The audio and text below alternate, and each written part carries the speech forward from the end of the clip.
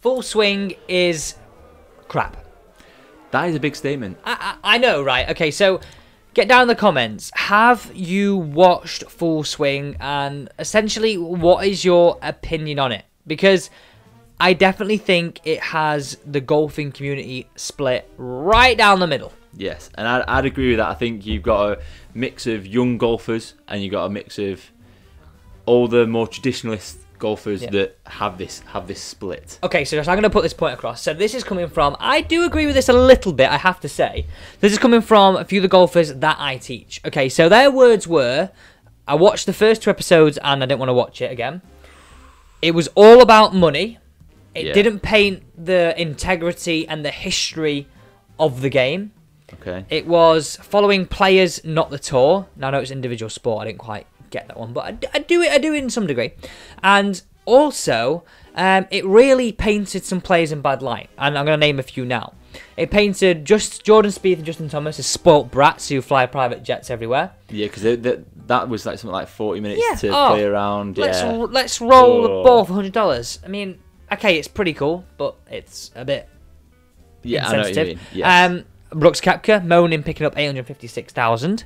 I didn't actually look at it like this. Ian Poulter flying a private jet and having a putting comp. Yeah, towards out the pram. It literally, I mean, if you look at it this way, it was like an advert for a private jet and millionaire lifestyle. Yeah. Now, on the flip side of that, they said their favourite episodes were Matt Fitzpatrick and Joel Damon. Yeah. Okay, so come on, hit me with a counter here, because I honestly, I get it. I mean, I honestly think it wouldn't, depending on your age, and depending whether you like golf for the money or like golf for the history, you split on it. Yeah, you are. Now, my counter debate to that would be, this is bringing in a new golfer. This is, people are going to look at this and think, wow, what a lifestyle they have. Like, it's amazing. I'd love to be able to do that. And it's going to get people into the game of golf. Yeah. I think with regards to it following golfers rather than following the tour, it's hard. Yeah, how do you counteract that? Because it's an individual sport. It's an individual sport. However, what I would say is, this year, especially if they continue to do it, you could do that, but you just do the elevated events. Because they're guaranteeing that those players are going to be at those events. Yeah, however, last year, you can't guarantee that the players are going to be at the events. So they might want to focus around 10 players, but if they're not guaranteed to be at an event, you don't know who you can get content off. You don't know how it's going to work. Fair point. Yeah. But arguably, why did they follow the best players? Because some of the better episodes have been with, I mean, no one knew Matt Fitzpatrick was going to win. They started filming that before he won. Yes. Right? Okay. So the argument here is some of the better episodes, and I've said this from the start, the better episodes to me were Joel Damon, Matt Fitzpatrick, and the one with Tony Finau. No, well, yeah, that was good, but I mean, the 2 rookies. Mito Pereira and Sahith Theegala. Yes. Yeah. Theegala was literally on the tip of my tongue. Yeah. Like, they were the best episodes, and for me, that paints the how hard golf is, not the millionaire lifestyle, because that millionaire lifestyle is literally for the top 20. It is, but that's what people want to see. That's what, and not being funny. So you're saying that just because they post the amount of money and the millionaire lifestyle, that's going to get the likes of like people like a little bit younger than us, liking it, going, bloody hell, look at that, mate. We've said about and we've had the YouTube boxing and things like that, and it's another route into sport. It's another route into the game. So here we go.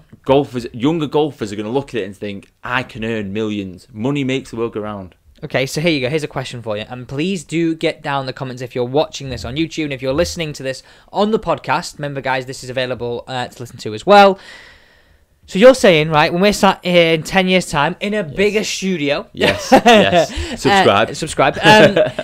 That we could be talking about a person that got into the game of golf after watching Full Swing, and that was their route into the game. I don't see why not. Well, if the answer to that question is yes, surely it's the best thing. But can you agree with what why some people don't think it's a bit crap?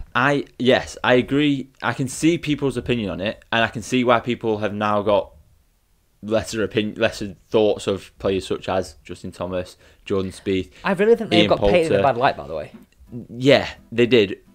But I don't think obviously Full Swing wasn't trying to do that. Full Swing was trying to give you a broad range of, look, these are two guys that have known each other since they're kids. I don't think it did give it a broad range. No, but look, the two guys that have known each other since they're kids, still good mates, play on tour together. Yeah, okay, they live this lavish lifestyle. You've then got Spieth Thegala, who is a rookie. A rookie.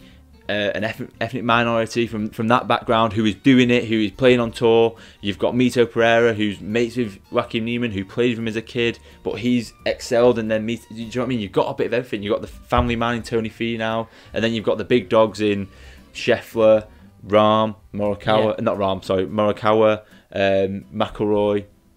Yeah, they try to get everything into 8 episodes, 9 episodes. I get it. With things like this, you're always going to want to follow the biggest players on the biggest stage, because that's what's going to draw in the crowds. Yep. But how I think they should have done it better, and this Netflix, reach out to me if you want. Reach out to us. If you want this idea, it'll cost you. I think they should have gone, right, okay, like you just said. We're going to pick 4 elevator events this year. Yeah. We're also going to pick 8 other events, and we're just going to go and film at those other events. We're going to go, okay, boom. Joaquin Niemann, we're using you this week. I know he's on to Live Tour, but just an example. Yeah. And we're going to follow you all week. Whether you do good or bad, we're just going to follow you. We're going to follow 4 different players every single event. We're going to pick 2 bigger players, 2 lesser players than somebody might have heard of, because that's going to seriously help their career anyway, in terms of sponsorship, in terms of PR, in terms of getting following, because that makes the world go round in terms of sponsorship. And I think that would be the best way, saying, right, okay, guys, you don't know if you're going to be picked. Sign up here if you want to be included. Like, we're going to pick 2 bigger players inside the top 50, 2 other players outside. We're going to be at these 12 events, and we're going to film you every single move for the entirety of that week. Yeah. That's how I thought it was going to be, by the way. Well, and we both love the Formula 1 season. What makes it easy for the Formula 1 season is everyone goes everywhere. Everyone goes everywhere. It's a moving train. They all go together. But that's the premises they've got to deal with. That's but what now, it is. With the elevate events, they can do that because they know that the don't just choose elevate events. Yeah, but so they're going to cover the majors, as they did. They're going to do that, and then they can guarantee more players are going to be at those events. So they might not choose Rahm, Scheffler, Morikawa every week, but Joel Damon's still going to be there. I get what you mean. Do you know what I mean? Okay, yeah. That's going to make it easier. So maybe if they do another season, it's going to be even better. I definitely think they can look back and improve upon it. But guys, let us know what you think. And like we say, if you are listening to this on YouTube and the podcast, do follow, do subscribe. And we look forward to opening up some of these debates another time.